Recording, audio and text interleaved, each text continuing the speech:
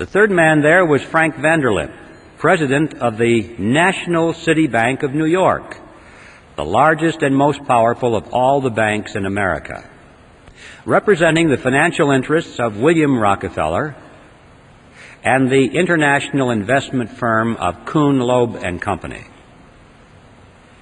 Henry Davison was there. He was the senior partner of the J.P. Morgan Company. Charles Norton was there, president of the First National Bank of New York, another one of the giants. Also, there was Benjamin Strong, head of J.P. Morgan's Bankers Trust Company. And incidentally, Benjamin Strong, 3 years later, when the Federal Reserve Act was finally passed, he became the first head of the Federal Reserve System. And finally, last but certainly not least, Paul Warburg was there, probably the most important man because of his knowledge of banking in Europe. Warburg was born in Germany, eventually became a naturalized American citizen. He was a partner in Kuhn, Loeb and Company. But he was also a representative of the Rothschild banking dynasty in England and France. And throughout his whole banking career, he maintained close business liaison with his brother, Max Warburg, who was head of the Warburg Banking Consortium in Germany and the Netherlands. Paul Warburg was one of the wealthiest men in the world. But those are the 7 men on Jekyll Island. And as incredible as it may seem, these men represented directly and indirectly approximately 1/4 of the wealth of the entire world in those days. And these are the men who sat around a table on Jekyll Island and created the Federal Reserve System. Does it arouse your curiosity? What's going on here?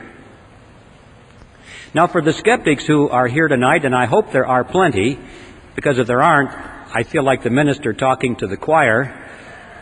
I know there are always plenty of skeptics in my audiences, and that makes me feel very good. For the skeptics, you're probably wondering, did it really happen that way? Surely Griffin is exaggerating to make a point. Well, yes, it really happened that way, and I'd like to illustrate that by quoting for you just one piece of evidence here. This was taken from an article that was written by Frank Vanderlip himself that appeared in the Saturday Evening Post on February 9, 1935. Remember, Vanderlip was one of those at the meeting. And this is what he said. I do not feel it is any exaggeration to speak of our secret expedition to Jekyll Island as the occasion of the actual conception of what eventually became the Federal Reserve System. We were told to leave our last names behind us. We were told further that we should avoid dining together on the night of our departure.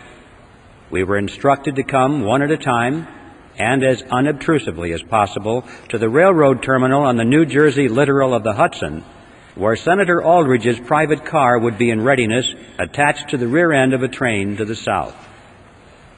Once aboard the private car, we began to observe the taboo that had been fixed on last names.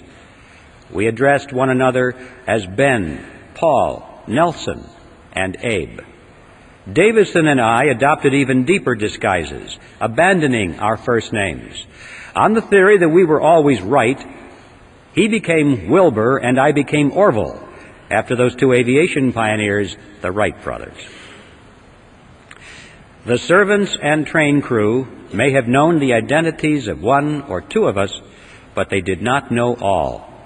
And it was the names of all printed together that would have made our mysterious journey significant in Washington, in Wall Street, even in London. Discovery, we knew, simply must not happen. Well, why? Why the secrecy? What's the big deal here?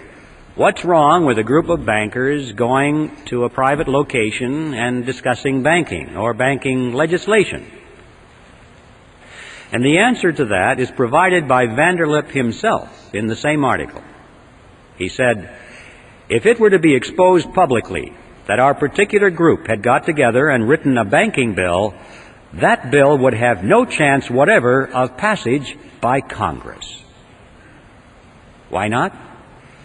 Because the purpose of the bill was to break the grip of the money trust. And ladies and gentlemen, it was written by the money trust. It's as simple as that. Had the public been aware of that fact, at the beginning we would never have had a Federal Reserve System. That was like asking the fox to build the hen house and install the security system. Absolute secrecy was essential for that reason. Congress would never have gone for it. The public would never have gone for it. So there we're face to face with a very important fact about the Federal Reserve System that is not generally known today. It certainly wasn't known then. And that it was formed in secrecy because there was deception at work here. But there's more to it than that. Much, much more. Analyze for a moment the composition of that group.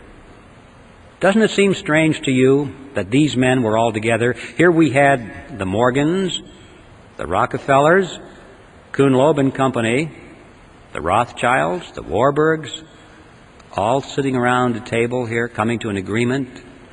Anything strange about that mixture? Well, ladies and gentlemen, these were competitors. What's going on here? Competitors sitting around, coming to an agreement. These were the giants in the investment field, which prior to this period were beating their heads against each other, blood all over the battlefields, fighting for dominance in the financial markets of the world, not only in New York, but Paris and London, everywhere. And they're coming to an agreement of some kind. This is an extremely important fact that is generally overlooked, because it happened precisely at that point in American history, which is sometimes described in our history books as the period of the dawning of the cartel. This was that point in American history when a major ideological transition was taking place in business. Big businesses which had grown to great power and size and prosperity through the process of free enterprise competition, which is what made this nation great and allowed us to surpass the old world, now we're in the throes of converting their ideology to that of monopoly, the avoidance of competition. It was John D. Rockefeller I who said it. He said, "Competition is a sin."